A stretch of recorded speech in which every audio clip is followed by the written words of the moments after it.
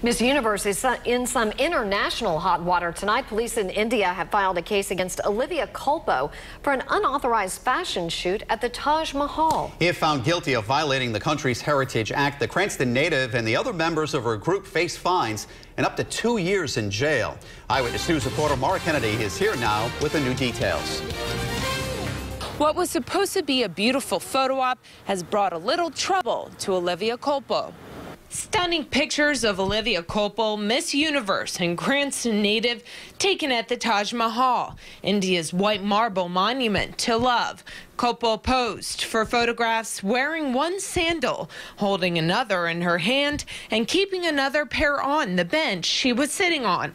A police inspector says Culpo and others in her group are accused of violating India's Heritage Act.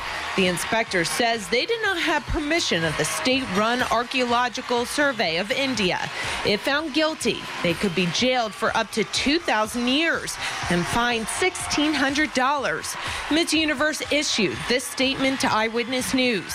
The filming that took place outside the Taj Mahal was never intended to be used as a commercial, nor was it meant to be in any way to be disrespectful.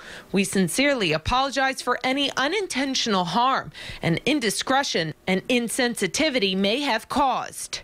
A representative in India declined to talk. Reporting with the Mobile Newsroom, Mara Kennedy, Eyewitness News.